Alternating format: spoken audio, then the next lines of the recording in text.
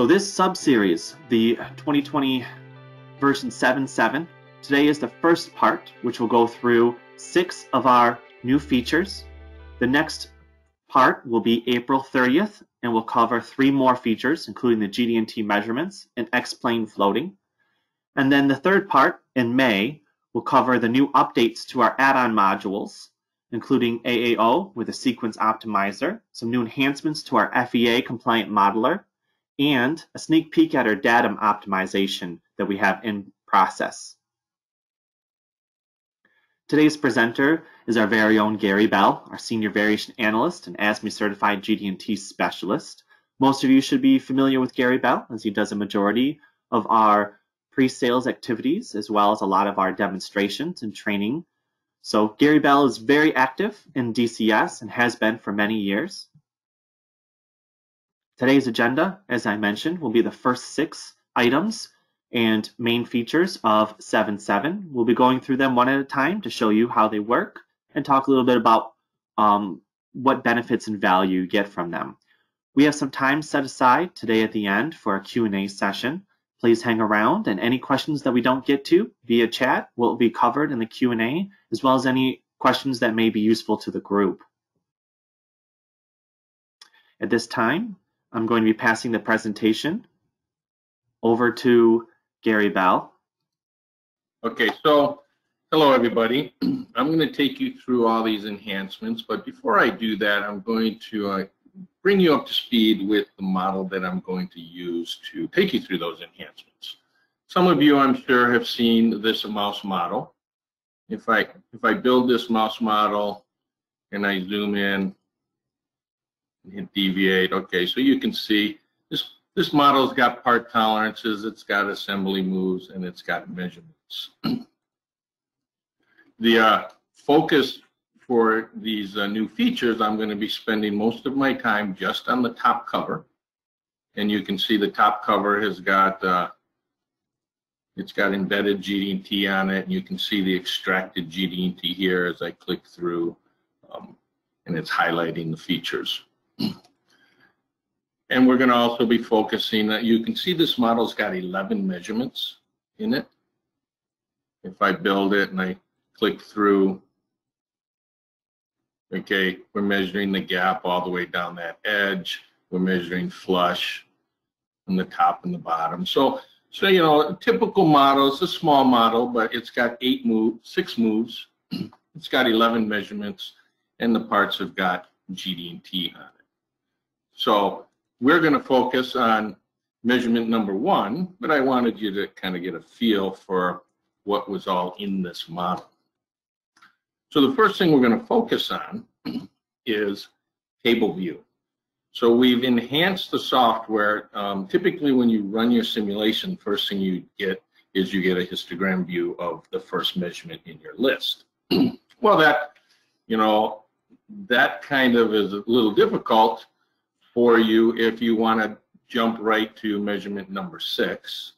And so you can see with this table view, what we're doing now is we're giving you all of your data first in a table view, and we've added, you know, this bar chart, so you can kind of at a glance after you run your simulation, you can see, oh, well, this one's got the most out of spec. Maybe I should just jump right to that measurement. But you can get your estimated ranges and all the statistics at a glance. And you'll see when I jump from, you know, one measurement to the other, the contributor analysis, which I will be addressing, will change automatically. So if I go back to the model, and we saw that we have these 11 measurements, is it updating okay over there, Ben?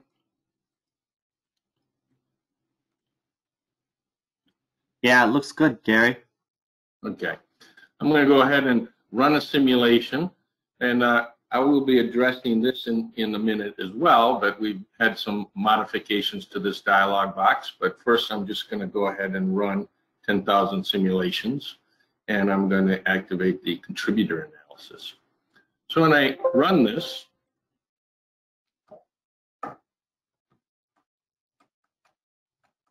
you can see the first thing that happens. I'm going to go ahead and separate this model.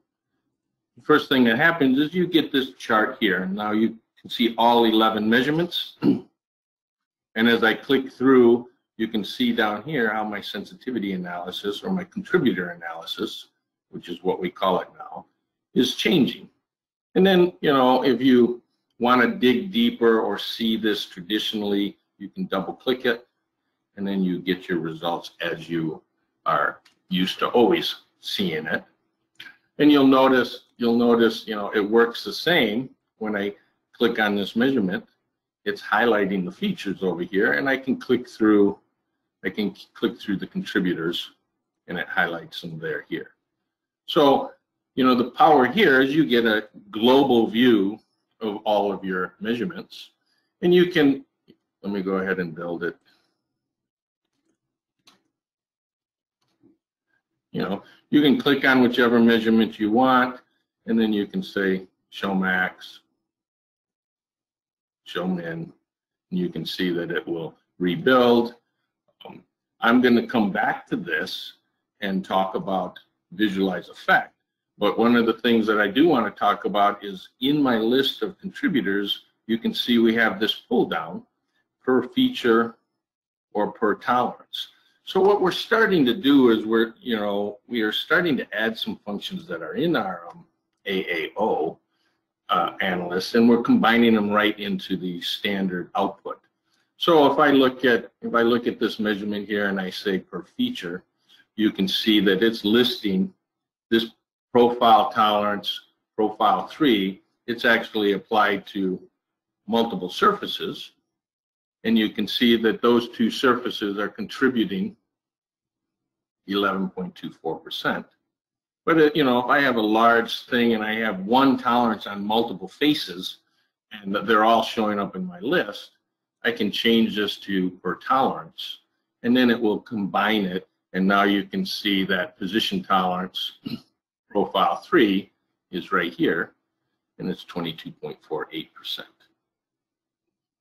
So that's, you know, our table view gives us a quick snapshot and lets us, you know, guide through what tolerance or what measurement is it that we want to look at first.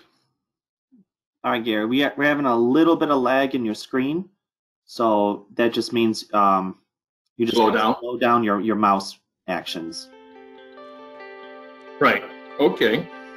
So